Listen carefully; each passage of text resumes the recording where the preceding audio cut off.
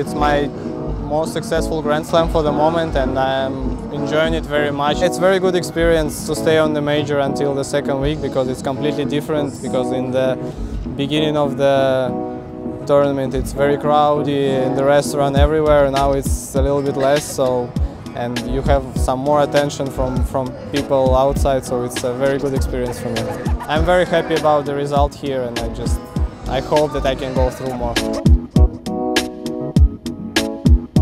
Sometimes it's not so easy, because it's very hard to separate the relationship between father and coach, and sometimes it's, maybe a little bit too much, because I see him everywhere in the house, at the tennis courts, everywhere. So sometimes you need some rest, but also some positive things, that he's maybe more motivating to working with me. He's really interested in this, and I mean, it has some positive moments and negative moments.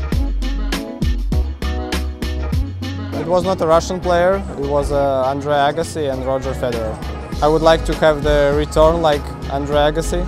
I think he had a very, very good return, and I mean, yeah, some things from their game I would like to put on my game also.